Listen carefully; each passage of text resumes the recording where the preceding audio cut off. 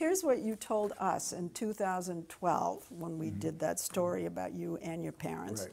You said that she didn't parent us. Right. She's more like a big sister. She was Peter Pan. Well, Peter Pan is the boy who never grew up. Yeah. Or never wanted to grow up.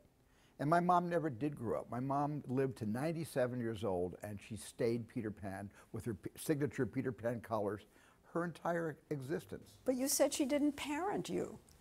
She was more of an advisor than a parent. The game that she loved to play with me was simply when I came home with a big problem or I was mad at somebody, she would always say, well, how do you think that person feels? Oh, how smart. And it's kind of like, well, why are you taking his side? I'm not taking his side, Steve. But what do you think that person was feeling when he made you feel bad? That's what psychiatrists do. Now I see why you didn't need therapy. You were having it all along Maybe, from your mother. Maybe. But so she was a partner and kind of let me talk my way through my own problems. But she didn't preach and she didn't do the parental, she didn't have the, the list that she could tick off. You rarely have a central character who broods.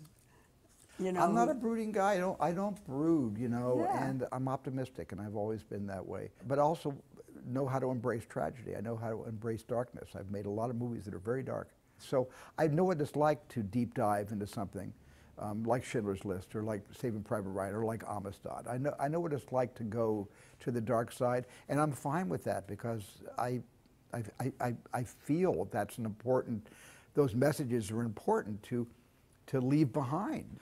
But on something like this where there was so much variety that I've experienced in my life, I couldn't just focus on the darkness. I just wouldn't do that. It would have been a lie about how I feel.